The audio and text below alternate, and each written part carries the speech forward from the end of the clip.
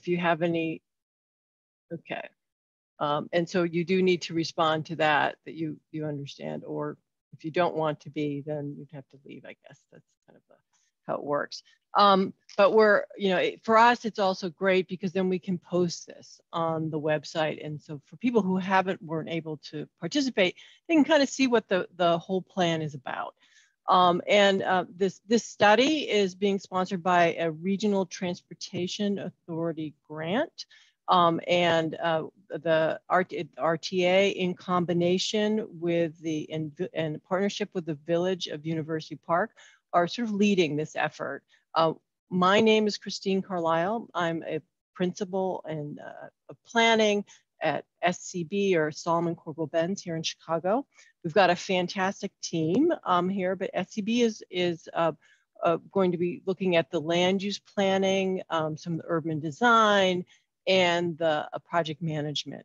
Joining as part of our team, we also have the Goodman Williams Group. You'll probably hear from them a little later about the market analysis. That's Linda Goodman and Kristen Hayes.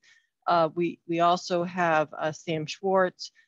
They are the transportation specialists that are part of our team. You'll be hearing from Holly Chase. We also have our great team here at SCB. We've got Yashashvi. She is running the kind of the Zoom call, the technical side of things. Plus, she's also going to be presenting some things. And we have Nick Pryor, Abanoff, and Albert, who are on the team. So we're going to move on to our sort of first exercise. We want to make this as interactive as possible. So it's about getting to know you, and we want to hear about you and the village goals for this area. But part of where we're going to start, it's a little icebreaker, is we would like you to use the chat. So if you go to the bottom of your screen and hover down there, if you're able to that, if you're on a phone, I know sometimes that's a little complicated. We would like to know if you're willing to provide your name, how long you've lived in University Park or had a business here, and then if you've got 1, 2, 3 words that come to mind when you think of University Park, we'd like to hear that. It just sort of helps us sort of set the tone for what's how people see their community, which is very helpful to us. So and we can read off some of those things as we get them from you. So with that, so think about it, but give us some feedback right away. So the next slide, please, is just while you're thinking about your 3 words. Our meeting agenda for today is really to give you a little bit of overview about the plan. We're going to also, we've gone through a little bit of our introduction. We've got some project overview and goals that we'll cover in just a few minutes. Give you a little bit of understanding about the timeline, what the existing conditions are surrounding the station, roadways, land areas, so ownership, thinking about access into the site. We have a preliminary sort of overview on the markets that gives some demographics about, where the demand models might be for different kinds of land uses. And then looking at transportation analysis, where some of the kind of choke points are on roadways and issues in terms of sort of the pedestrian and the bicyclist and automotive and transit, and then sort of how that whole intermodal of all those different types of mode of transportations work together. We have some stakeholder engagement that's happened, which means, who are the businesses, the people who are very actively involved in different organizations. We're trying to reach out to hear from individual groups about their points of view and their needs, such as Governor State University, or some of the businesses that are in the governor's Gateway Industrial Park. And so we're trying to really understand what the different users are and how that might work in the and their needs might be accommodated in the planning surrounding the transit area. So and then we're going to have our main focus today is really thinking about sort of the vision and goals and hearing from you. So we have a whole interactive session that will be part of looking at the precedents. And then we'll wrap it up with a few next steps. So with that, I wanted to just jump into just a slight overview on the planning strategies, or the planning overview. You want to move to the next one, Yashashvi? So here you can see this is the half mile surrounding the station. The big red dot is where the station is. It's got 2 parking lots on either side, connections underneath Governor's Highway. There was always a plan for development. It didn't happen for a variety of reasons over the years. There's a lot of great opportunity now, and especially with some of the growth that's happening. This new interchange for I-57 and Snunkle Road has really changed the opportunities for the industrial park. That's driving lots of jobs. There's a need for housing. You can hear about things associated with that. So now the time is right for more transit-oriented development and being able to work through sort of the station goals for that. There have been a number of plans. There was an update to the TOD plan that was done in 2002. There were a lot of good ideas about that, thinking about housing and access and issues associated with open space and parking. And then we've identified a number of economic development opportunities associated with local real estate trends. So that's something you're going to hear about, as well as, there is mobility and it today has a lot to do with how do you make your connections. So what does that last mile look like? And, if you get off the train, how do you get to work? If you live at home, and how do you get to the train station if you want to go into Chicago? And how easy is that to do? So those are some of the things that our team is looking at, and especially the Sam Schwartz group have really focused in on those types of concerns, as well as thinking about safety. So Vision Zero is a strategy that's out there. It's been worked across the country, but really reducing the pedestrian fatalities and injuries, bicyclists, sharing the road, all the things that are really important, as well as automobile car crashes. But to be able to think about how do you create that zero tolerance for those safety issues. So anyways, with that, I'm going to turn it over to Nick Pryor, who's going to give you a little overview on the project and the timeline, and take it away. Yeah, so nice to see everybody. This is a quick overview of the schedule. So this just kind of gives you an idea of where we are in the process and where we're headed. So as you can see, we're kind of right there in the middle at community meeting number 1. So this is really exciting. We've been working since late last year, getting existing conditions, doing a lot of research, beginning to talk to some community members, some stakeholders about the potential and opportunities here. But it's really this meeting that we're excited to kind of open it up to everyone and involve everyone in the process. So we're going to run through a lot of the stuff we've done so far. And then coming out of here, we're going to take your feedback and start working on some of the things Christine was mentioning. And then we'll be back in late May for a community meeting number 2. So we'll give you an update of what we've been up to, another opportunity for your feedback, and then we'll go off and continue our work and be back in, July for the 3rd community meeting. So if you guys want to mark your calendars for that, kind of stay tuned. There's plenty of opportunity coming up for involvement. So I think with that, we wanted to jump into some of the research we've been doing. So we've been spending a lot of time getting to increase our understanding of the existing conditions analysis, kind of the way things are today. And to run you through that, I'm going to hand it off to Yashashvi. Thank you, Nick. So University Park has several competitive advantages. The Governor State University is attracting local as well as international students, contributing significantly to the local economy.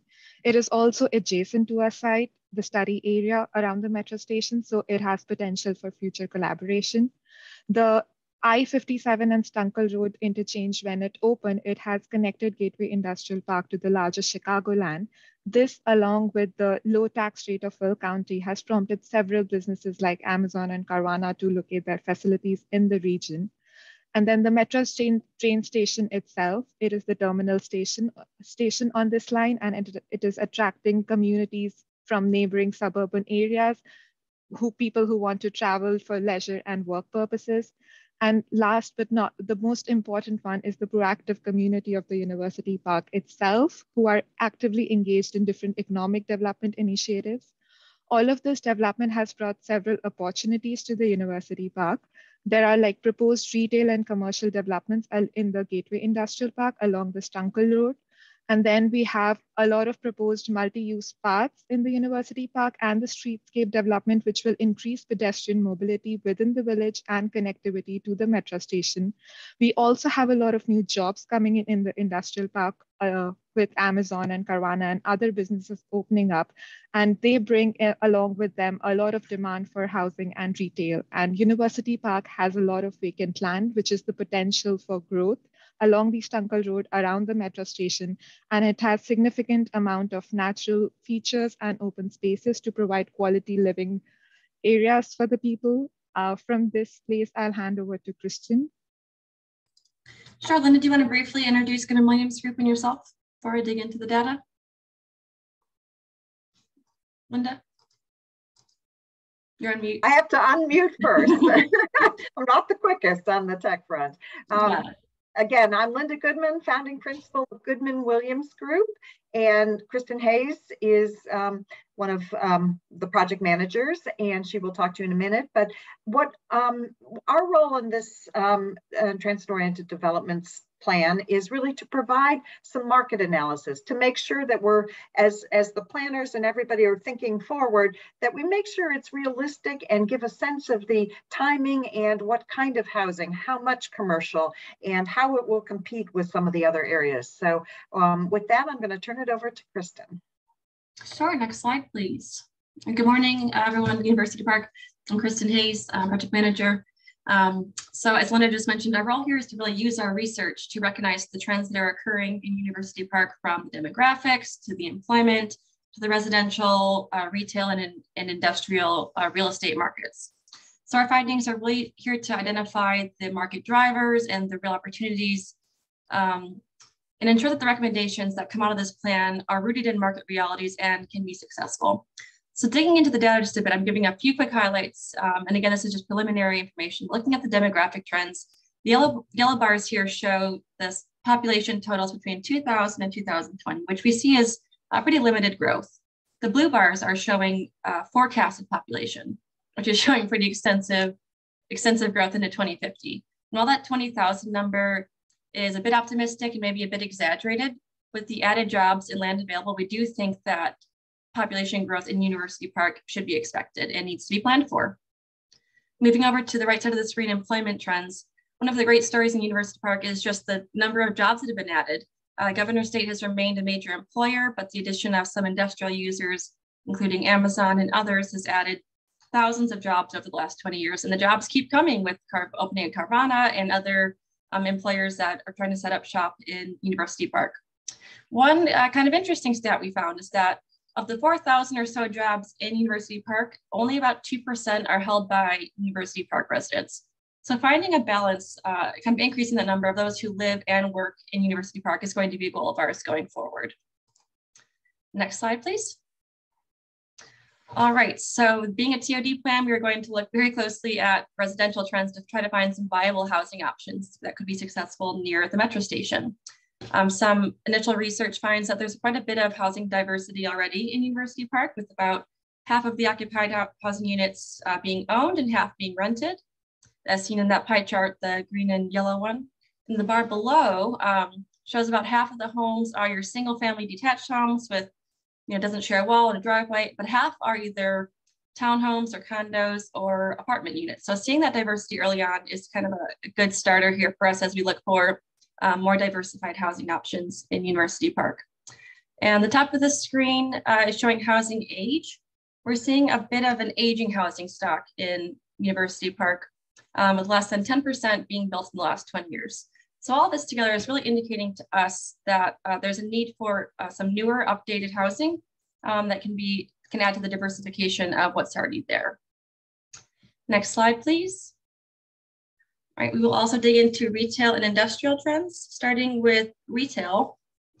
We are looking, for retail, we're looking kind of at all of University Park and its neighbors to kind of determine the competitive position and to find retail options that would be viable near the Metra station.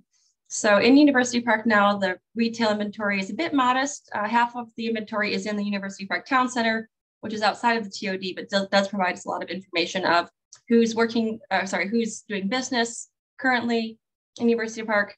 So we will be inventorying those as well as becoming familiar with all of the new industrial projects that we know are slated to come to University Park in the future. And looking at this compared to kind of the market area or looking outside of University Park to see where residents are currently shopping and where we can attract dollars in University Park from residents as well as visitors. Moving over to the right, the industrial market, another awesome story about University Park is just the success of industrial uses here. So the green bars are showing the total inventory in square feet year over year, which we see just increasing up until 2021 with the addition of Amazon. And the yellow is showing the vacancy rate, which we see decreasing. So seeing an increased inventory with a decreased vacancy is showing really high demand here for industrial uses and something that we'll definitely be building off of in our recommendations. And so while we look at all of these sections individually, the goal here is to really identify the connections between each to ensure that the recommendations for housing and retail and industrial uses are taking advantage of the positive trends occurring in University Park, like the addition of jobs, and that the new developments can complement each other and are successful. And with that, I know we went over a lot really quick, so I'll be happy to answer questions towards the end of the presentation, but for now, I will pass it over to Holly at Sam Schwartz. Hi, everyone. My name is Holly Chase. I am a transportation planner at Sam Schwartz Engineering and excited to be part of this team. As you already heard, our first step, if you want to go to the next slide, please, has been to review kind of existing conditions, the challenges and opportunities of the transportation network. We know that the Metra station and the TOD site is right now primarily geared toward private vehicles, but our goal for this is to really think about access and connectivity and safety for all modes. So I'd love to hear from the group here today how you feel about getting around University Park, accessing the station, and what opportunities you see. So we think we can take advantage of some of the projects that are already in the pipeline, like the multi-use paths and the streetscaping around Cicero Avenue, possibility of improving the different transit options, including Pace Bus and possible employee shuttle services. If you want to go to the next slide. Our next step is to look at 3 different locations that we've identified as being hotspots for crashes that's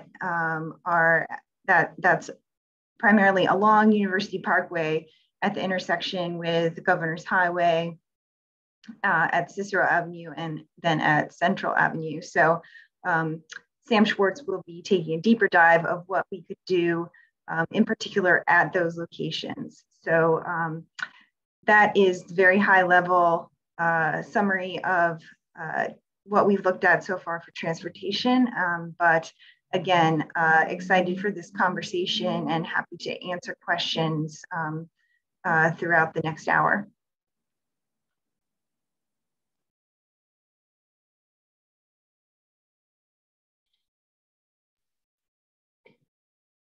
I want to talk a little bit about the stakeholder engagement that's happened to date. We've heard from a variety of individuals and organizations. We had a long discussion with the the village administration, the mayor, trustees, in terms of getting feedback on what the goals and aspirations were for this particular project and what they saw the opportunities to be. So that's now being incorporated along with the comments we want to get from the community as a whole. And this is this will be an evolving effort throughout the planning process. We also spoke with the village of Richton Park. They and their economic development team there, they did have a TOD plan in 2018. They had a developer that was online for that. And so some things didn't happen, some things did happen around the station. So it was very helpful for us to understand those opportunities. So that's also, this is data and that then helps to inform our planning as we think forward, for this TOD area. We have had a number of conversations with the transit agencies, Metra and PACE. We've had some outreach to IDOT to understand what the opportunities are from the transportation side of things. That will be continued as part of when we have ideas and some improvements that we'd like to float by these various agencies. We will have follow-up conversations. We have been talking with Governor State University. They are also on our steering committee. We will have a very focused meeting with them coming up. They are preparing a master plan for their, which is great for us. So we can tie these things together because they're right adjacent, and there's some synergies between what the students need and how the TOD can evolve to help support the university's needs as well as the villages. In addition, we've had a number of conversations with some of the industrial users. We will have a meeting with them. The Forest Preserve has been represented on our steering committee. We will have a more focused conversation about how we can connect the Thorn Creek Forest Preserve and maybe pathways, other things. What are they doing today? So, and looking at how that overlap works. And then, homeowner associations, that's something we're reaching out to. We've got identified some of the churches in the community who would be good resources for having conversations about community needs and how that could be handled with any new development. So, and we do also have a survey, which you're going to get a link to at the end. You can find that on the village website as well. And that's, looking at, what the needs are for recreational, retail, and, understanding, how do you shop and food resources in the area.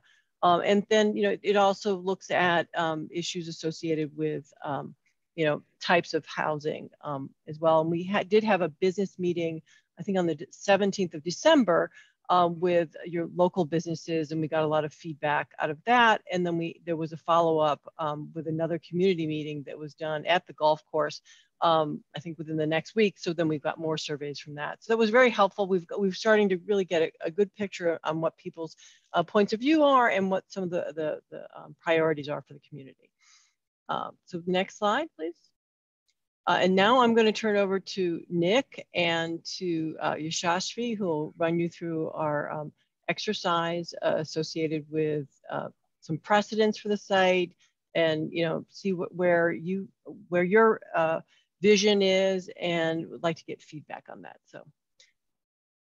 Yeah, so this is the point where we transition from the presentation part, where we're kind of presenting to you what we found, and now we want to open this up for conversation. This is really where what we're here for today, to get your feedback, to answer your questions, to kind of get a sense of what you see the potential is here.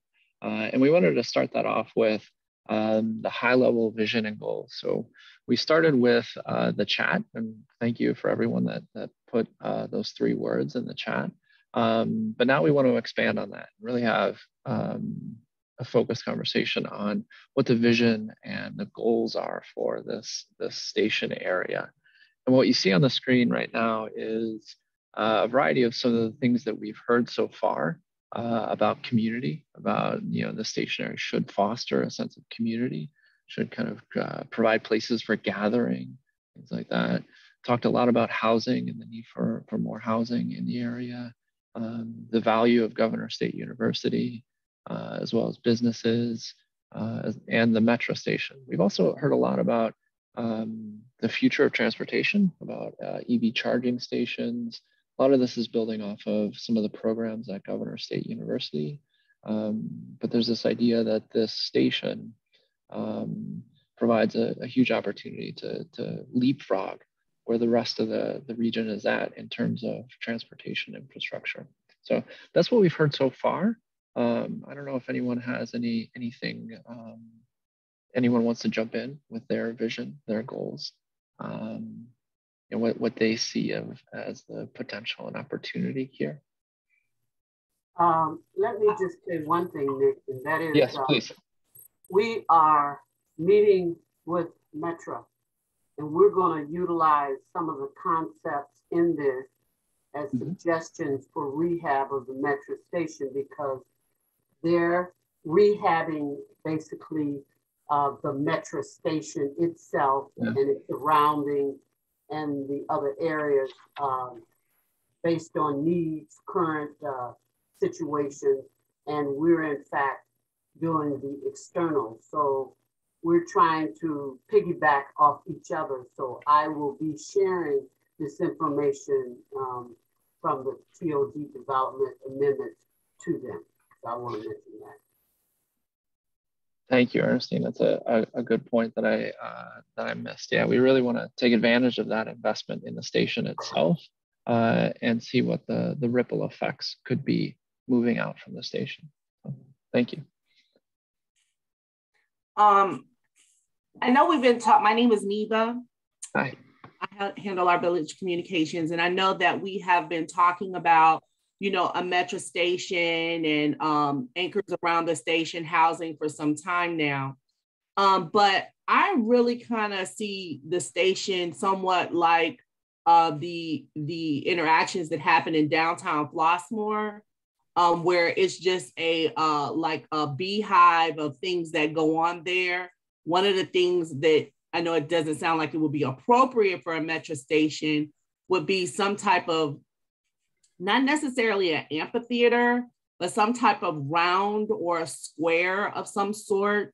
Sure. That maybe stone, concrete steps that people could sit there so that Governor State University could highlight whatever theatrical thing that's going on there. Maybe people can get a highlight in Meet in the Square. Crete-Monee School District could do something where we could meet in the square, as well as any other college gatherings that involve music and things like that. So it is transportation, but it allows, us to gather not just for transporting ourselves back and forth, but allow us to gather and enjoy, music and a coffee or things of that nature. I love that idea of connecting out to all the local schools and providing a place for them to be here and to kind of have a presence. That's a really great idea.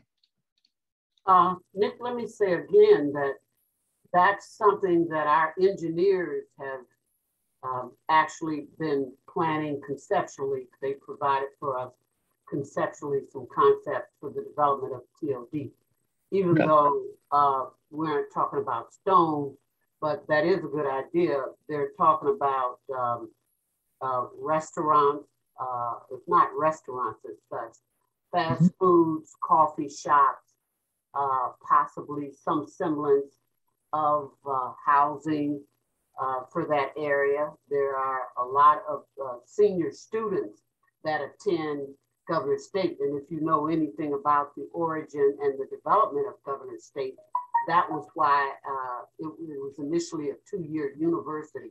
And generally it was those people that had already completed some years, and it was an upper level university, so the older students. But bottom line is that what we were looking at would be what would enhance those folks using transportation systems, the inclusion of, I'm sure we're going to get to later in this presentation, other transportations like the buses, the quick coffee sips before they get on the train, and any other kind of thing. So that's all inclusive, and you're going to be discussing that later. I just wanted to bring that out with Ms. Jenkins to let her know. And then rather than theater, it would be, I think, something great if we could have gathering areas in particular for that. But in terms of theater, we definitely do not want to deal with a conflict of interest with Governor State, because as part of their plan, Will Davis will further explain to this committee their outdoor theater dealing. Right now, they have a very good indoor theater. So we want to make sure that we focus on an area for that. But the idea of what Ms. Jenkins said about a gathering place, I wouldn't know how or what, but I think it's a great idea. We need to consider this as a gathering place. And then there are a lot of people in town that do not use public transportation, and they may change their minds. That was mentioned by a trustee. If they in fact are exposed to such a nice system, they may decide no more to drive, but rather park and ride. I love that idea too. I want to make sure I get this down. That we can use this development to change people's minds about how they use transit. That's great. Hello. Hello. Hello. Yes, my name is Ed Bradley, and I'm a resident of University Park. And I just wanted to touch on some of the security aspects of the train station, and also the fact that it might have been mentioned in some of your meetings, or maybe not. Since this is the end of the line, we have people coming as far as from the Kankakee region and also Indiana on a daily basis. They come over here and catch the train and go to downtown Chicago to work. And also when downtown Chicago, or any other areas of Chicago have major events, they also come over here to catch the train to go to concerts at Millennium Park, or baseball games, or different things like that are going on. So it's not just, I don't want it to be thought of just as people catching the train to go to work every day, because it's used for multiple things, and it could be loaded on any given weekend during the summer. So please take that into account. And also, when they're developing it, will there be any vendor areas in the station area, the tunnels or somewhere? And I ask that because I'd like to see also a security aspect in that, maybe a cubby hole for security or police officer when we need them down there at a certain time. Of course, the lighting and security cameras. And another major security aspect is on the east side, we have multiple exits and entry. Or no, on the west side. But on the east side, I think it's really a major problem having one entry and exit point on the east side for that part of the station. And we really need to, if you have a major disaster or incident, that could be a big problem. It could be a really big problem, and people could get hurt. So we need to keep that in mind, and also have another alternate, whether it's a horseshoe or whatever, way for, it doesn't have to be even open all the time, but if in case of emergency, we can open it up. So we have another way for people to get out of the parking lot on that east side of the, where we have parking and things like that. So those are just some aspects that I wanted to bring up. That light, where the exit is for Governor State, I don't know what's going on with the property over there, the farmland and everything, but that would be a good, where the second exit could be if it came around there and people could get out right there. We already have a light there and everything, and that's just a thought. So I just wanted to part those thoughts on you guys. No, thanks. And those are great points, both about the security and the need to accommodate that weekend traffic or that non-workday traffic. It's a huge potential. So yes. Thank you.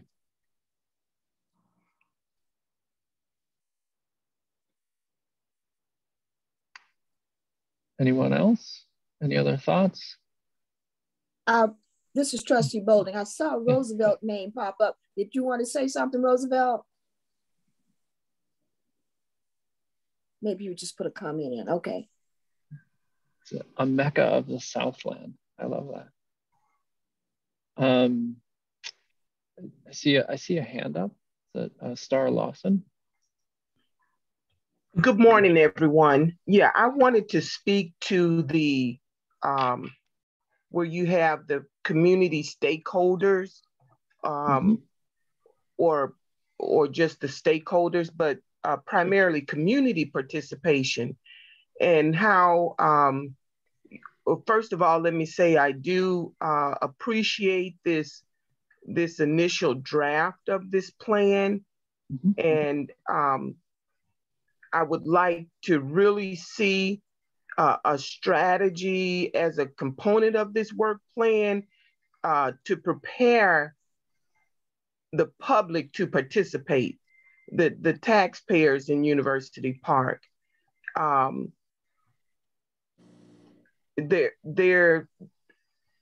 don't think enough work or preparation went into it to get people to be involved at this stage, and certainly we weren't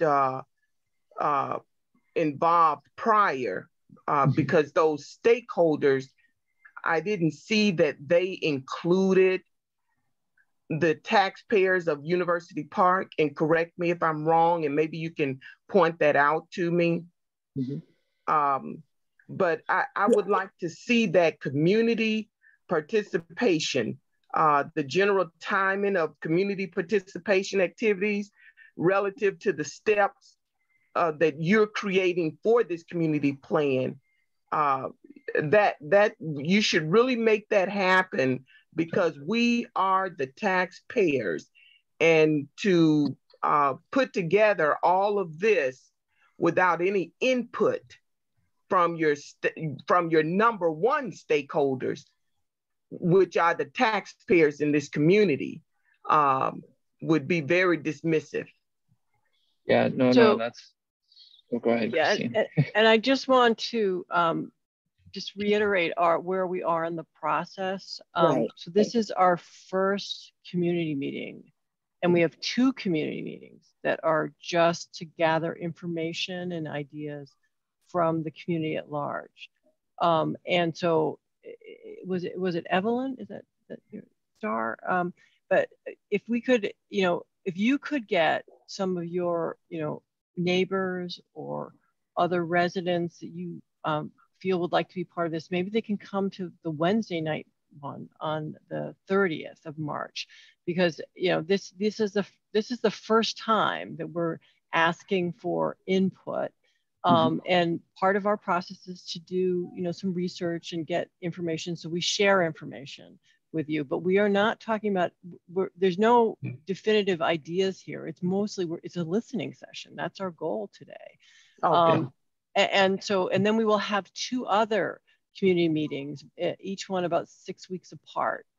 And we're hoping the next one we can make an in-person meeting, so we can have everyone show up in a room. We can, work on maps. We can talk about different ideas for the station. We can share, information about housing types and retail types and things like that, and get a lot more interactive. It's always difficult, I feel like, with the, the Zoom and the computers, is that there seems to be, there's a little, sometimes more distance with that. But we are very excited about talking to the community at large, the taxpayers, the people who live here. So if you can help us share the word for next Wednesday, it's the exact same meeting as this one. So.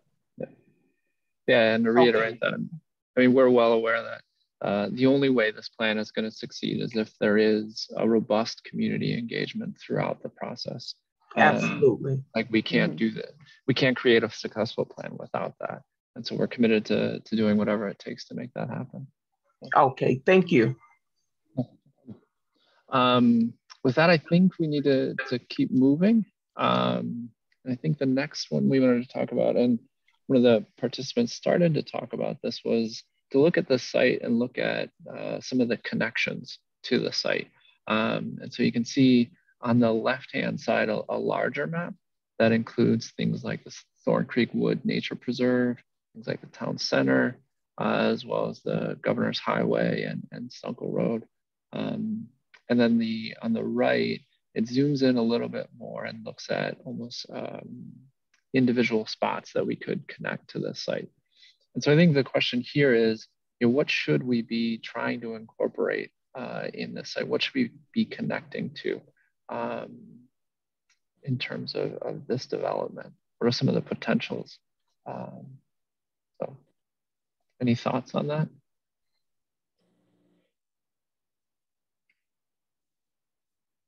Don't all jump at once.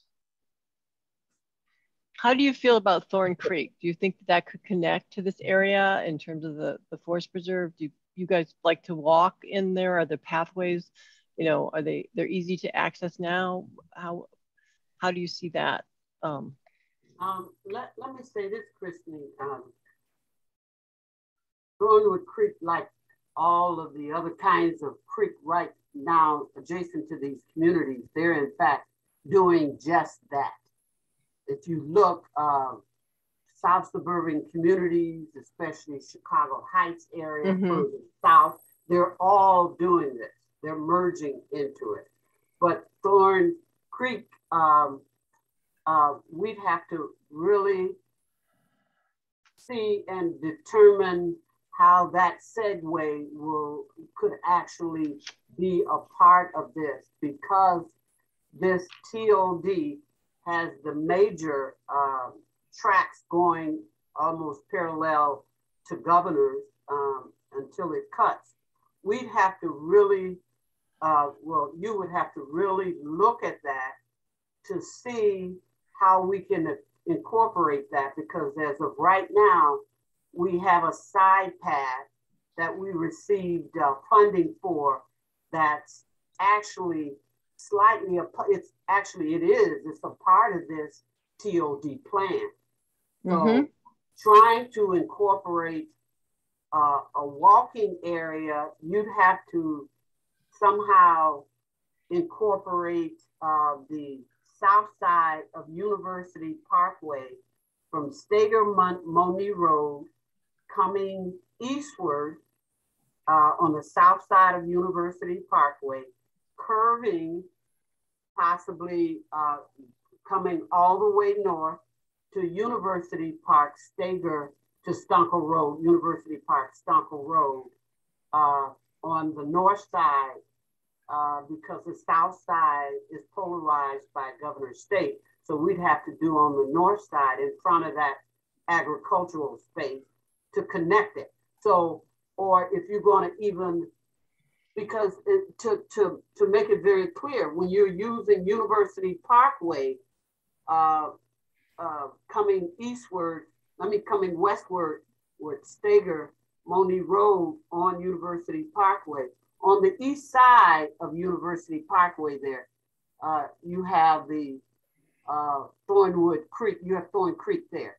So the question is how you would slightly bring that in, or at what point it would, in other words, it's going to take somebody some time to try to figure out how that will work, because I'm visually trying to picture how it will work. You may have to take a pause in there if you do it, and you're going to have to be confronted with some traffic or the interruption from the traffic to do this. So to do this may be a little more difficult than you think. So we may have to consider utilizing the current side path direction or development that we're proposing that will combine and get you to the industrial park on the west side of town, because right now between Governor's Highway and Cicero on both sides, the east and west, there are no sidewalks. And so a path, a walking path, this will enhance that, unless we can convince Carvana to put a mega sidewalk in the village's public right of way. But anyway, no, those are all great. Those are all great points. And one of the things that we will look at is, you know, where the priorities are for those connection points, maybe some phasing, maybe some opportunities as you think about, you know, the years ahead, and to build that network. Okay, Eddie, you've got your hand raised, literally. So let's I'll let you go. Well, yeah, I thought that was the way to do it, but I was going to suggest, I think someone mentioned earlier that the Will County Forest Reserve was a partner with it in some kind of capacity. So I was going to suggest that this is something that we could relegate to them. They specialize in this, and see what their ideas are. I'm sure they can come up with the best answers for us, especially if we're going to be talking about involving Thorn Creek. I would suggest that we, this is something we could relegate to them and see what they come up with. And I think that would be the best route for this. That's great. And our goal today is to understand where the community's preferences are. So that's why we want to know, what do you want to connect? I mean, there's Governor State University, there's Thorn Creek, there's the industrial park. It seems like those are the things we're hearing so far. Is there something else? Sure.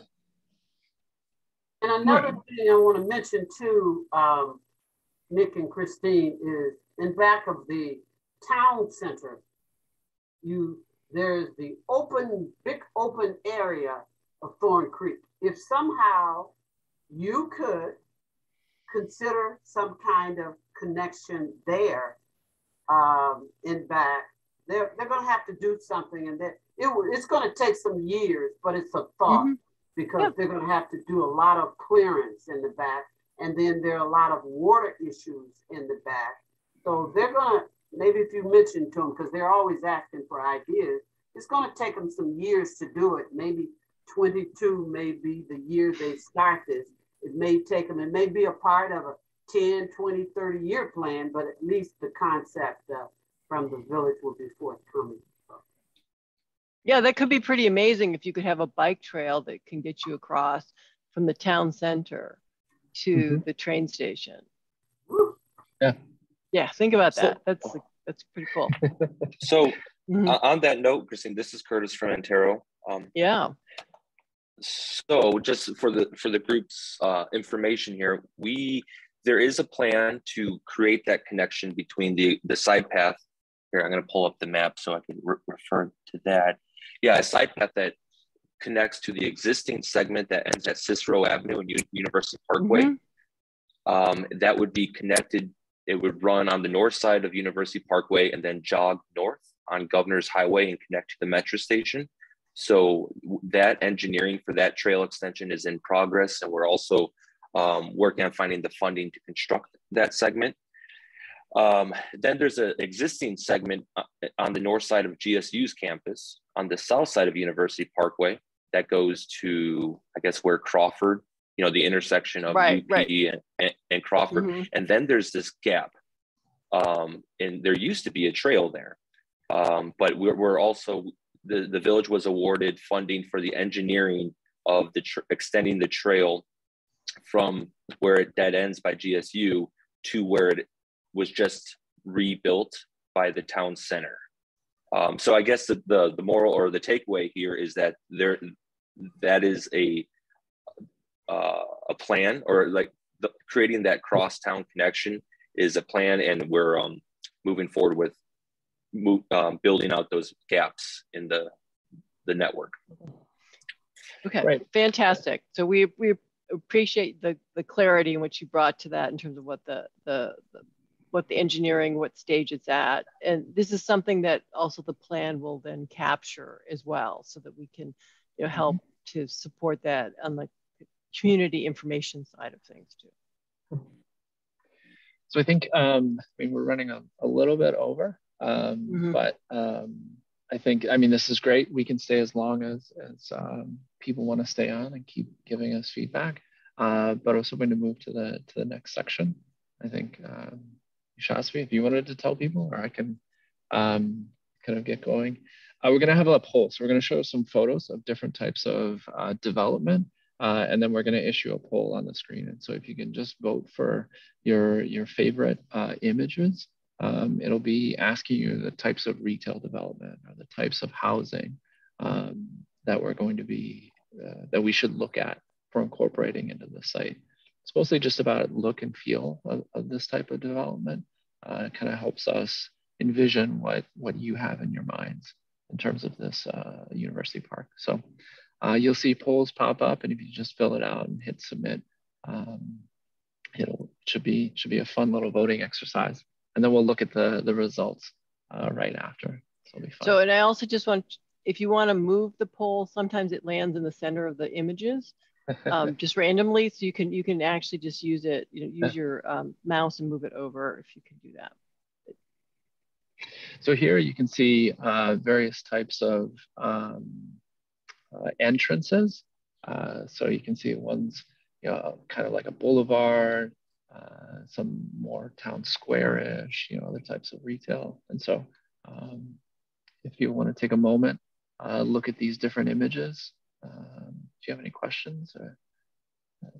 We'll leave it open for a second. How did you say that we can look at the picture and the poll, because the poll page is in the middle? Yeah. So if, do you have a mouse? Are you on a computer? Or yes. You can just click on the poll and then drag it. Just move it over. It moves. It kind of floats there. Is that working for you? No. Oh. So towards the top edge. Yeah, where it says polls, actually click on that. Ah, got it. Thank you. If you click and drag, yeah. Yeah, I got it now. Thank you. Yeah, perfect. Mm-hmm. Okay. I think everybody ready for the results? See?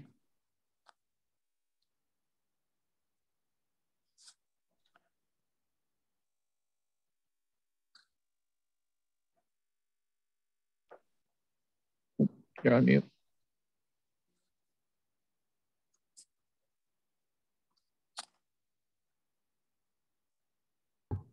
There we go.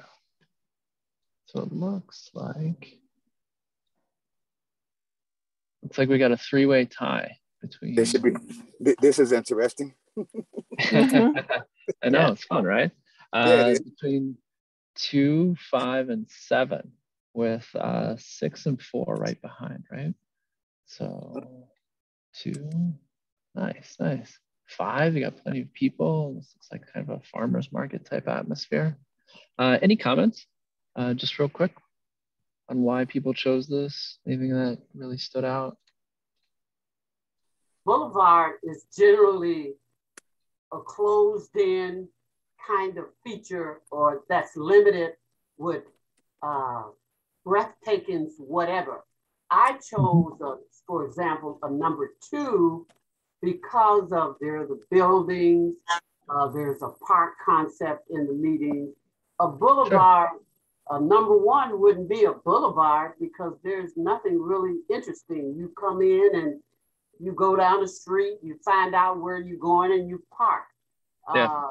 So it's different. Now you're going to come up with some more interesting ones down the line, and you'll find out. So that's for example. And actually number 7. Yeah, number 7 is great, right? It has all that activity in the center. Yeah, that's that mixed use development, and that also kind of ties hand in hand with Governor State's vision. Mm-hmm. So we get to oh yeah, but it's good. Retail, yeah. Mm-hmm. Mm-hmm. Okay. Should we try the next one? Yep. All right. So this one's looking at specifically the retail environment. If the other was about site entrance and open space, this one's very focused on the type of retail. So you can see we have some different types of retail. One's a little more street oriented, like number 1. Others are more entertainment. So.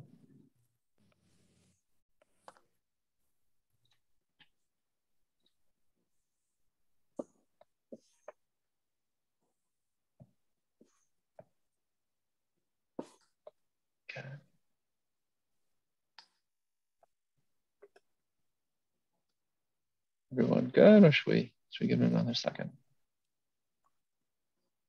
Well, this is fantastic. Very exciting stuff. Have the vision, make the plan, and work the plan. Yep. All right. We have the results, Yashasvi? Okay.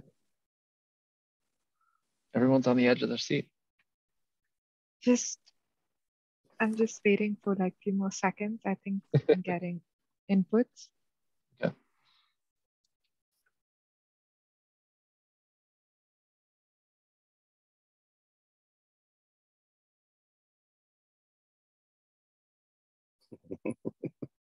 You're still getting inputs. Just in case. Getting there.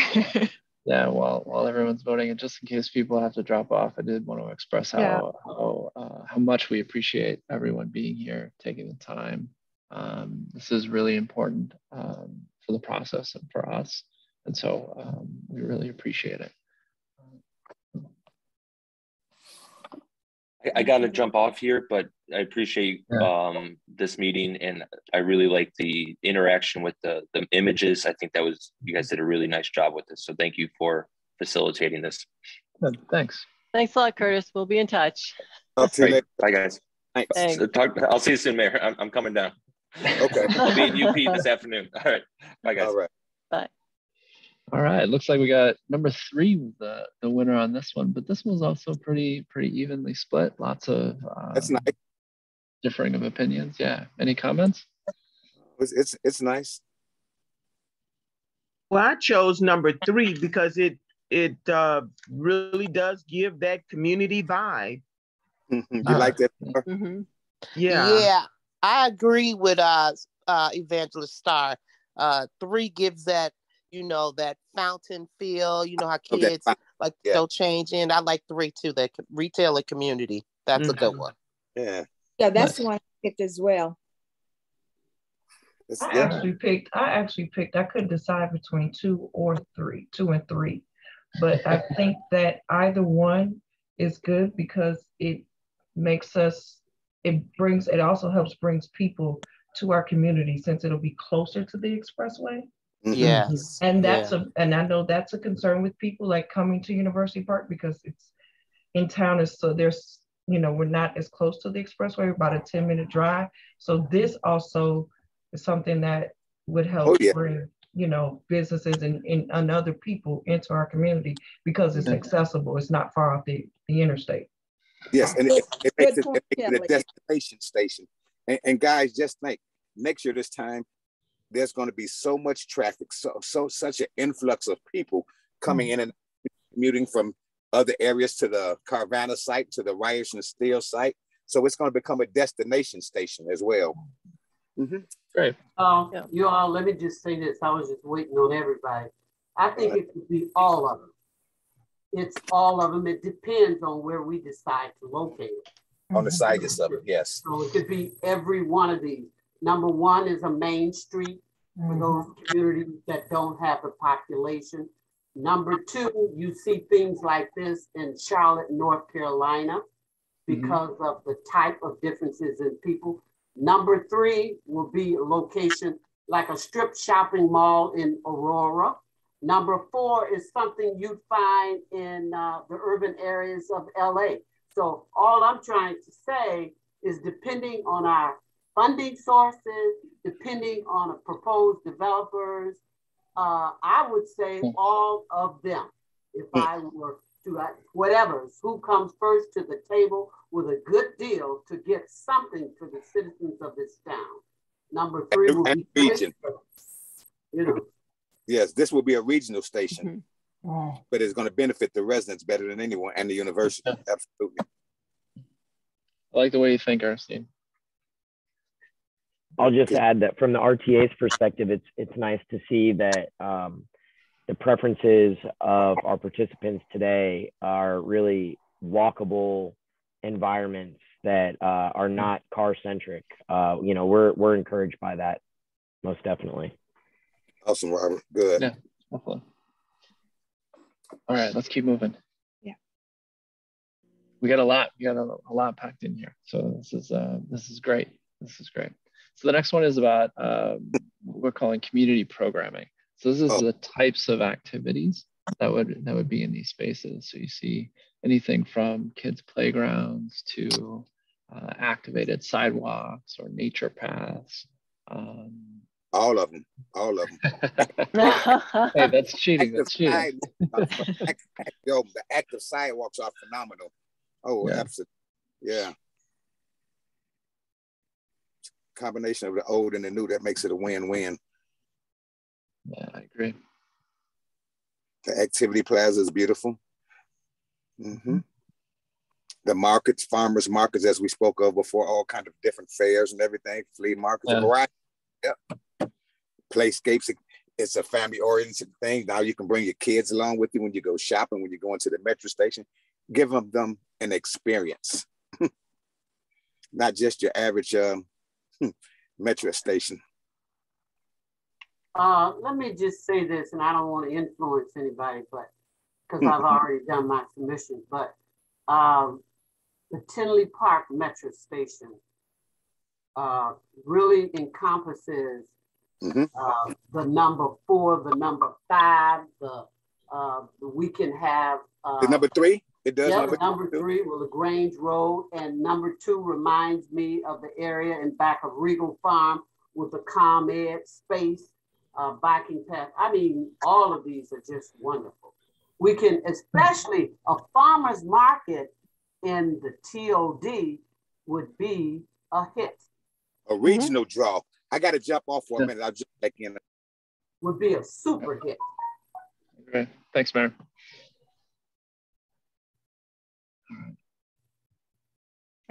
Should I end the result? Yes, we should. Yeah. We need to move on. Let's keep moving. All right, so it looks like active sidewalks are pretty popular. Obviously for good reason, but a nice kind of balance of results. So it looks like we got another all of them type of answer, right? I think we addressed a fair amount of comments, and unless there's any other specific comments, I think we should keep moving.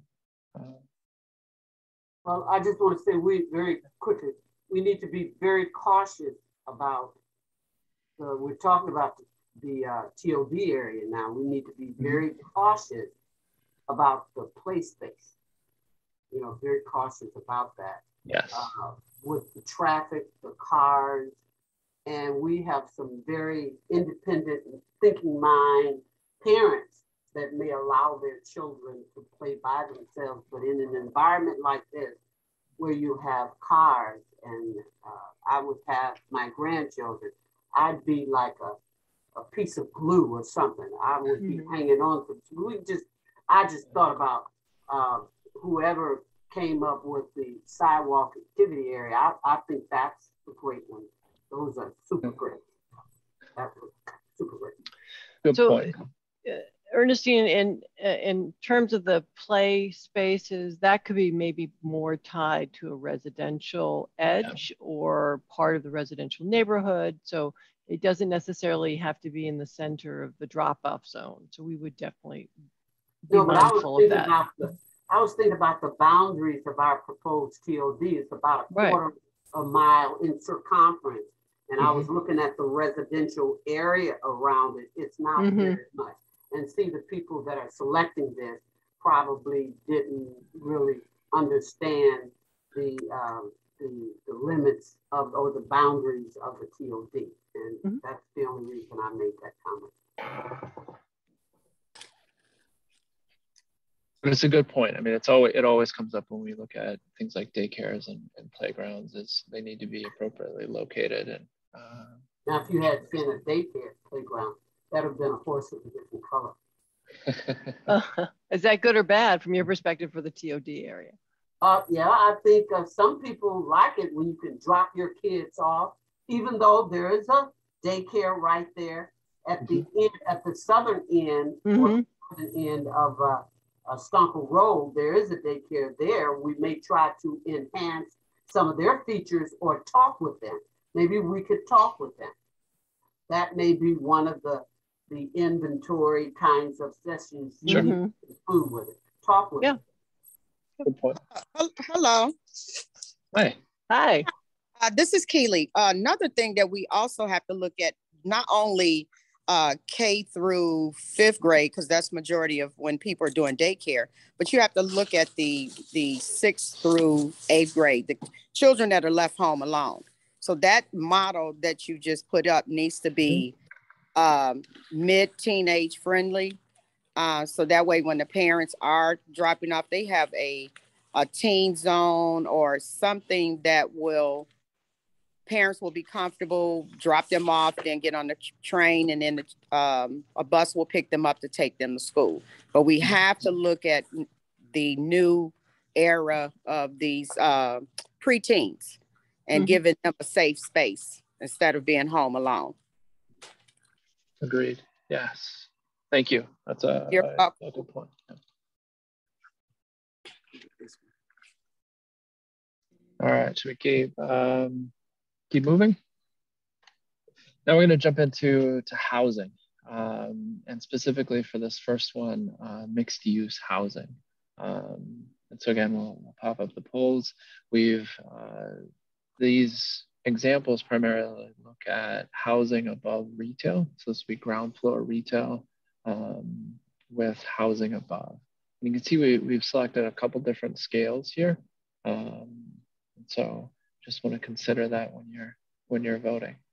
And this is Linda, just saying the ground floor could be commercial. It could be services as well as retail, depending on what makes sense. Yeah, good point, Linda. Thank you. Department of Radiology. Yeah. Or an urgent care if you need. Department of Radiology. Okay.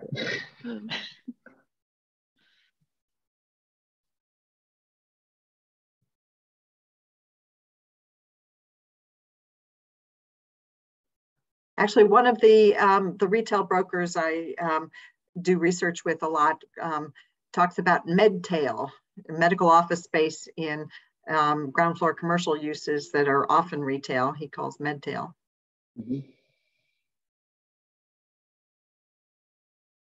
It's definitely a need that's kind of everywhere.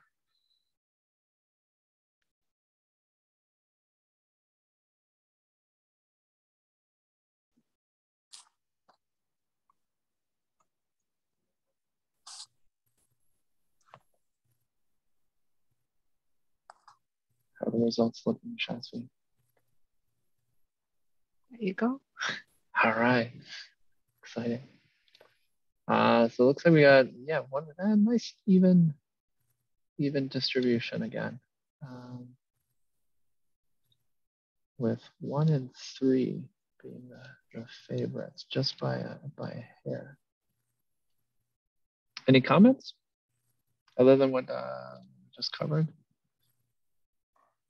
Good morning. May I jump in right quick? This is Deb Stroud. How's everyone?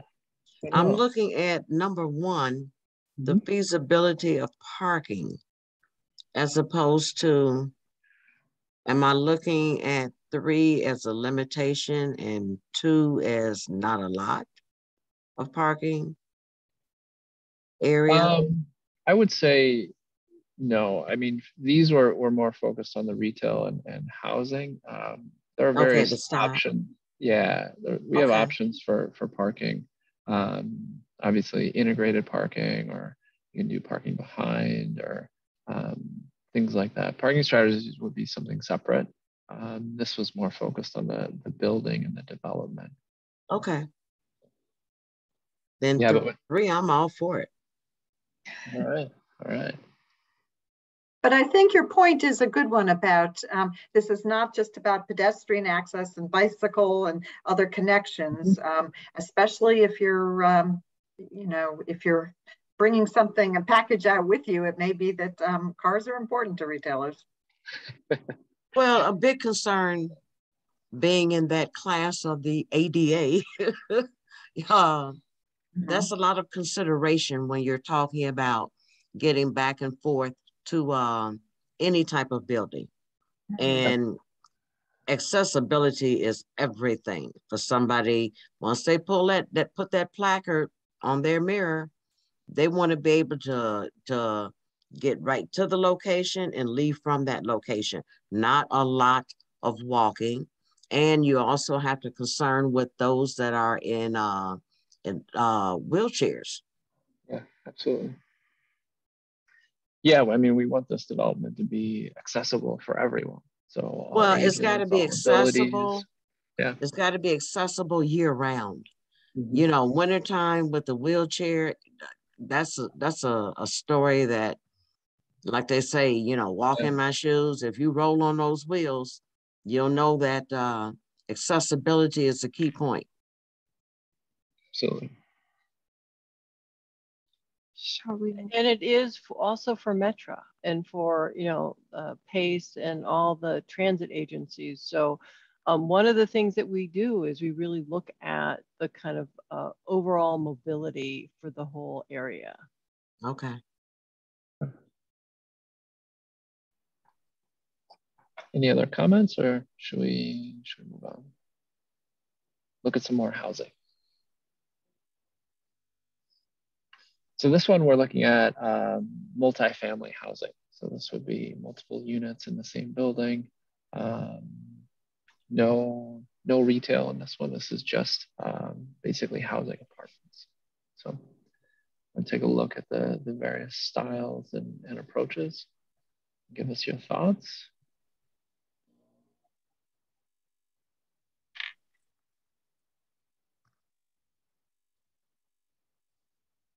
Again, this would be in and around the station. So.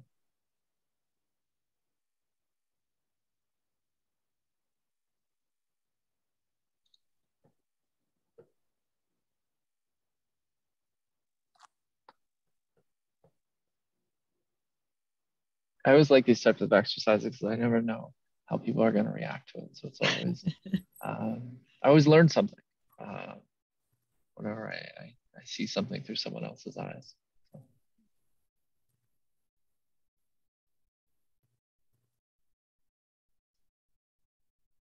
We'll give it a few more seconds and then I'll share the results.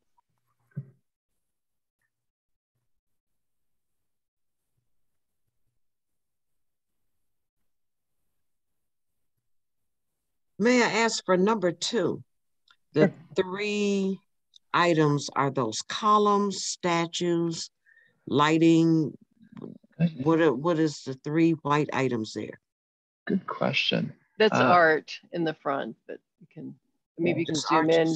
Yeah. So Shasta, if you want to zoom in, if you could zoom into that so that she can see it better, maybe that might be helpful. I think it's part of the fencing and signage in front of that. Thank you. Yeah, it was just sort of how they chose to design it. Just a second. Can you see the results? Yes. Yes.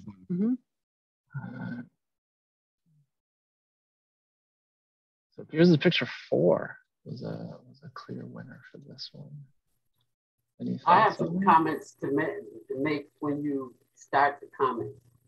And comments are wide open. Go for it. Number 4, that concept is widely used in TOD areas. And it's because it has agricultural, it has the semblance of, it's noticeable. It enhances TOD areas. It's multicolor and it's brick.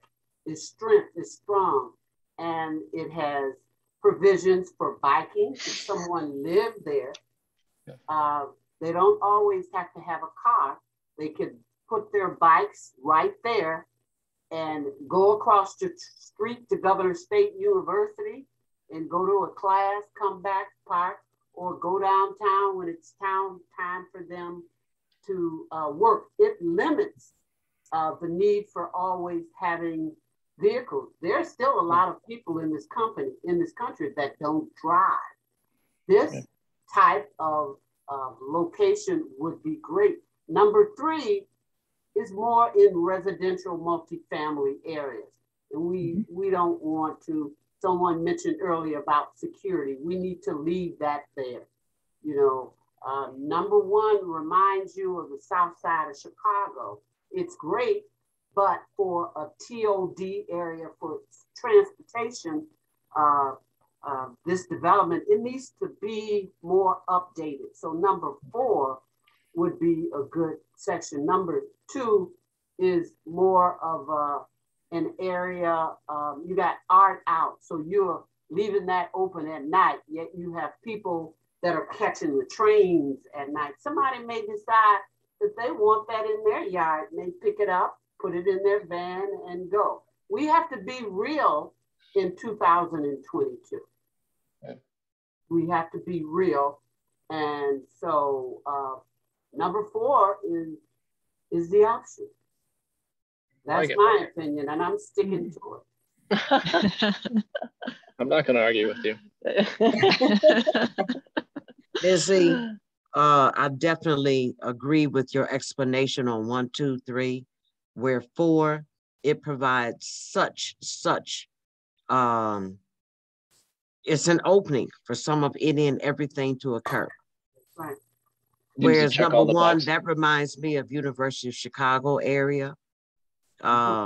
It's somewhat stoic.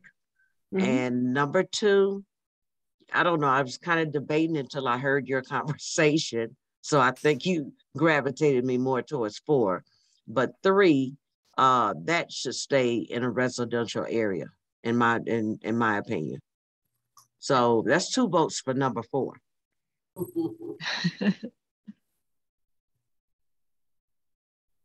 All right.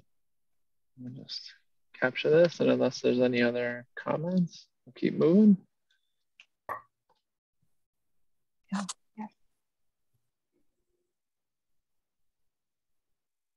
All right, this next one, again, looks at residential. There's a lot of types of residential. We see this as a prime opportunity for the site, so that's why we're asking so many questions. This one specifically looks at townhomes. So these are single family but attached housing. Again, various different styles and approaches to how that's structured and accomplished. So to take a moment to look at these and let us know what you think.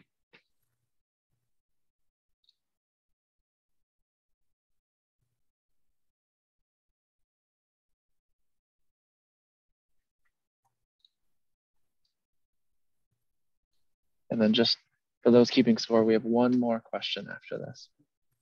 So I know we're over time, and again, I want to express how appreciative we are of your time. Eddie, you rose your hand. Did you want to make a comment? I want to make a point while everyone was looking at those pictures about the streets. I would rather that, I think everybody would agree, that we keep in mind that we don't want narrow streets. It probably doesn't need to be said, but maybe it does need to be said. We don't want narrow streets where, people are having a hard time navigating up and down the street when there's traffic or something like that. We like to have the street to be, convenient to the amount of traffic that we're going to have, to the amount of housing and foot traffic and car traffic and whatever else traffic. If we're going to have buses on those streets, we don't want to have narrow streets where, we're having a hard time navigating those streets, or our young drivers are having a hard time navigating those streets. We like appropriately, wide streets for whatever everybody picks out. Okay, good point. And that's why we do have, that's what Sam Schwartz does. I know Holly had to drop off because of a prior commitment, but that's their involvement here, is to balance everything from those buses to cars, the amount of traffic, to bicycle lanes and pedestrians. Sure. So, but it's a good reminder. So thank you. All right. Number 2 remind me of Hyde Park, Christine. Remember the other day you had. It is, Ernestine. I went digging around to find those townhouses. That's what we found. We were looking at that on Google Earth, but we've got a nice shot of them. So that is the the development you had referred to. So, and just for everyone's understanding, Ernestine had identified an area in Hyde Park. It was probably built in the 70s and 80s, and it had a series of little open spaces associated with these townhouses that you see there in kind of that yellow brick.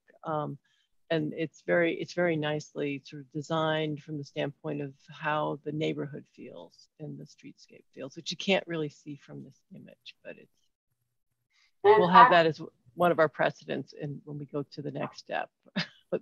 Number 4 is cosmetically pleasing, very cosmetically pleasing, and it has the security right there that you'd have to be a mini version of a Batman if you jump over it, so the security is there.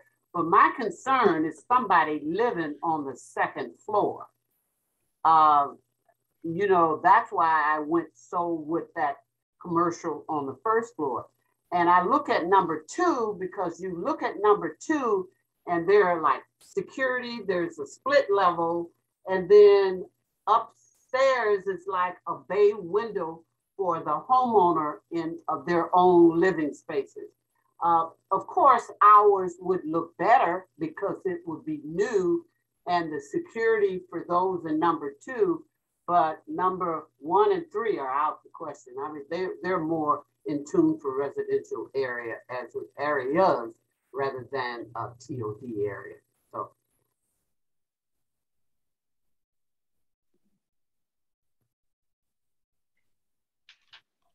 Number 2 is a townhome. Number 4 is a multi-family unit, kind of. It's a townhome also. Number 4 is townhomes, or side by side. No. When I think of townhomes, I think of a 2nd floor. Like this, there's the same window pattern on the 1st floor. Right. Number 2 is more versatile. It really looks like single family versus that's directly done.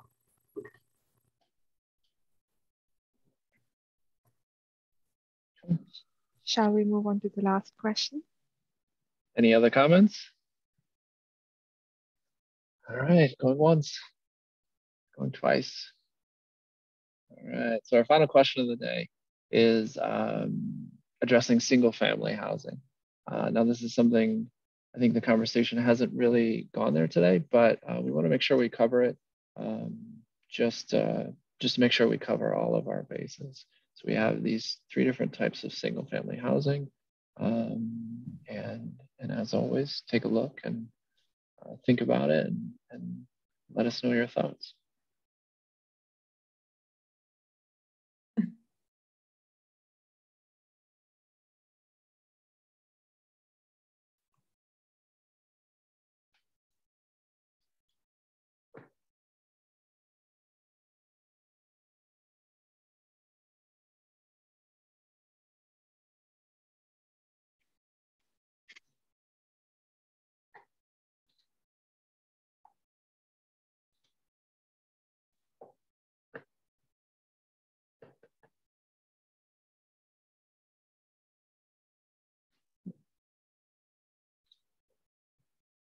Are we done? I think so. Yeah. Shasti? Yeah, just a moment. Well, the village does in fact have the number 2s. And I think where they're located, the areas look great. I mean, seriously, look great. I was just looking too at our recent census information. There tend to be more younger folk in town than the older folk, but I'm looking at even the young folk nowadays to get from a walk-in in number 1, a walk-in on the 1st floor to a 2nd and a 3rd floor. That's going up and down the stairs a lot. How feasible it would be in people purchasing those, or a number 3, which has more of an aesthetic look to it. The entire area that's developed, you'd have to have conducive to similar kinds of houses. But the number 2 I don't know. It's a personal choice. To me, that's a university park, considering the basis for its income levels. I don't know. I would probably convey this to community folk in terms of what they look at. But the University Park to me is a wonderful community, and I look at number 2, and it's more conducive to this community, if you ask me. Okay. Ms. Lawson, Ms. Stroud, or everybody else, whoever would probably, as the community, would respond to which type of single family housing is appropriate. So I have a question. I have a question for the group here on one thing that's very different about each one of them is the driveway, how the parking works, and where number 1 has a driveway beside the building. The number 2 has a big driveway that comes into a double car garage. Number 3 has a garage in the back off of an alley. And I'm just kind of curious as to, how people feel about those types of conditions. We have a small group now. Wouldn't it kind of determine on the retail site? Because you would want something to go along with the retail site. So you don't want anything that really is more modern. And then you have a single family house like number 3. We do have 77 acres in this area. So there are opportunities for different kinds of housing within different zones of it. So you might have a retail zone that is more urban type housing. You might have single family, probably further away from the TOD, but within the 77 acres. So that's, it's sort of strategy for the site, but that, we're not saying that this is a must have in any way. It was just, you don't necessarily have to think about the retail in combination with single family. And I think that in addition to having different styles and density of housing, there are going to be different price points as well. Mm-hmm. Right. Good. Christine, how is the drive accessed from number 1 picture? Is that from the front or rear? It's a side drive, so you can see there side drives. Okay. And somehow the building we'll see in the center is actually looks like they maneuvered and did something a little differently, but it just has a wider lot, so you have the house on one side and then you have the drive-through, which is kind of interesting. I'm looking at once they get out of the car. There's a place to park in the back. You can see there's a little garage back there. Okay, now I see that. Yeah. So yeah, and that's how this particular block was developed. I just, but some people really want that 2-car garage right out front, and they want to drive right in and be able to have that. The 2-car gives an enhancement of beauty. You're driving right up. You're going into the house. You're not exposed to any element. That's a plus. Mm-hmm. Yeah, from the convenience side, yes, definitely. So and one of the things that we'll be looking at is it's not one size fits all. It's going to be a variety of housing types to make sure that we can cover that. But it really starts within the planning side with the parcel. How big is it? How does it organize? Things like that. So that understanding the strategy for parking is one of the things that starts to drive. Yeah, I was going to say plan. Most developers, they always come with a minimum of 4 to 6 different plans for any type of house similar to number 2. Right. Mm-hmm. Number 1, I wonder if you took your photos from Park Forest area. Number 3 reminds me more of a lot of Frankfurt area. Oh, Frankfurt, Mokina. Yeah. But number 3 looks like Chicago to me. That's how the houses are. Yeah. It is Wabash. You're right. Mm-hmm. Wabash and 22nd Street. You're right. That's true. Okay, now that you mentioned the area. But number 2, I guess I'm kind of stuck on number 2 being UP area. Okay. UP housing. Good. And in the Matson area, over by the Matson train station, it looks like number 3. those homes over there look like number 3 as well. That's true, Star. And number 1 also looks like the new single development they have on Vollmer and Cicero. They have some like that. But my concern is that a garage in the back of number 1? Yeah. Okay, because right now, 2022, we just as a female, we would love to have a garage that's connected versus having to walk after you park and then walk into your home. So is there any way possible if that one could be like a connection to the house?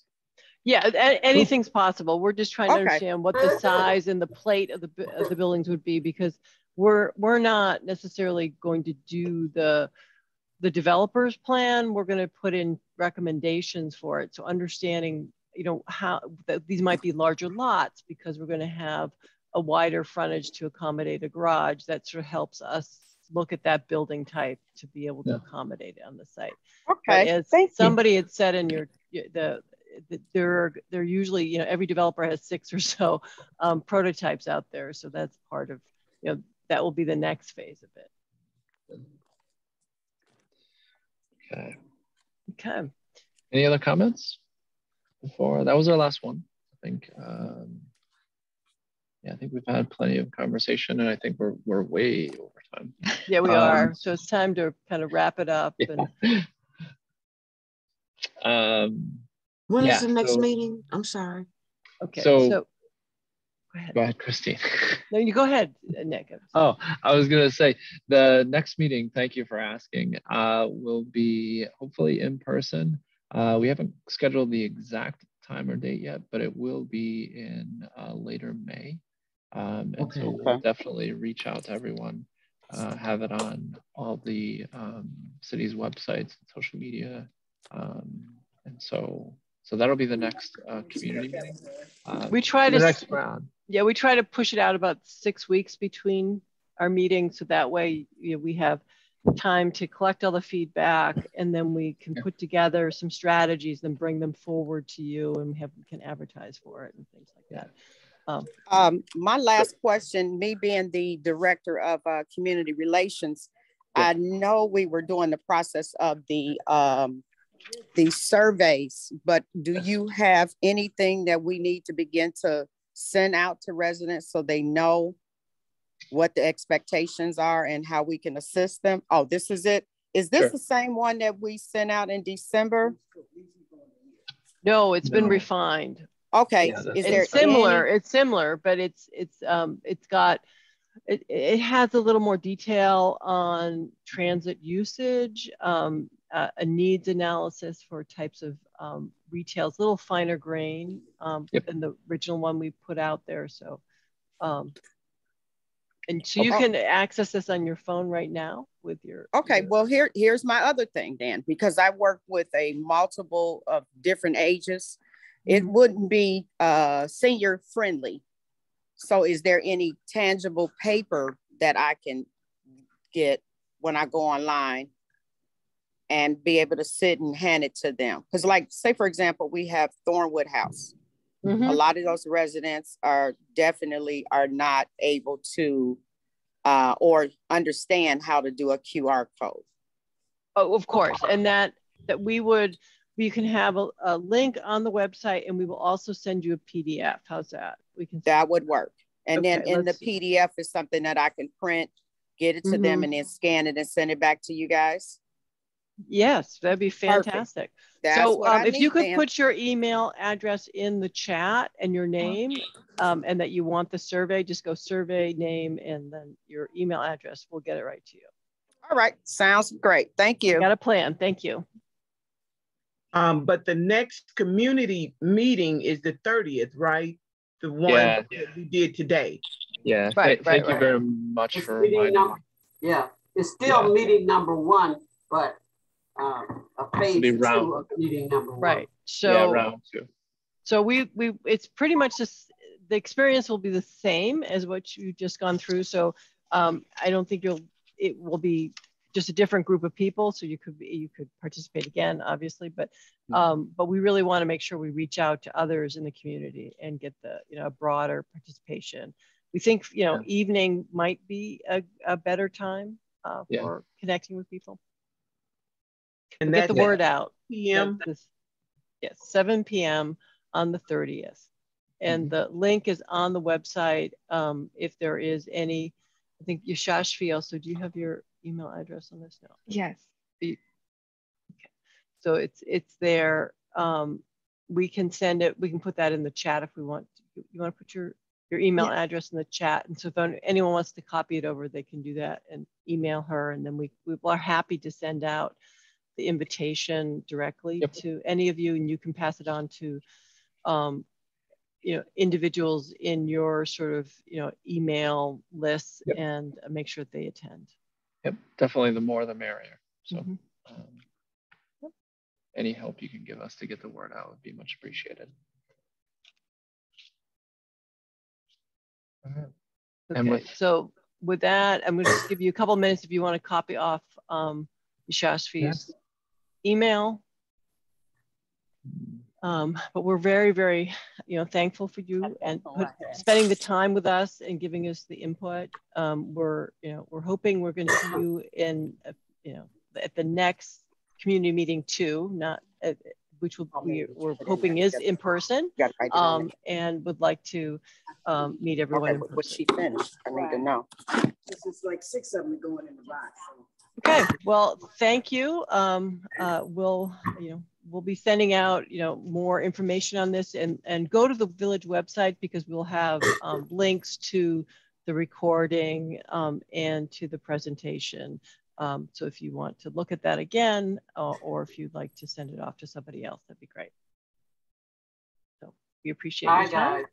Okay. Hi. Yes, have a great weekend and an even greater Easter. This is Neva Jenkins again. Is it possible for me to get the recording? I can put it up on the cable station for people who didn't get it. Sure. Yes. Yes. Okay, great. Who would I email? Shosky. I'll send it to you. Okay, great. Thank you. Okay, excellent. Okay, take care. Have a fantastic weekend. All right. Thanks, everyone. Bye-bye. Thank you.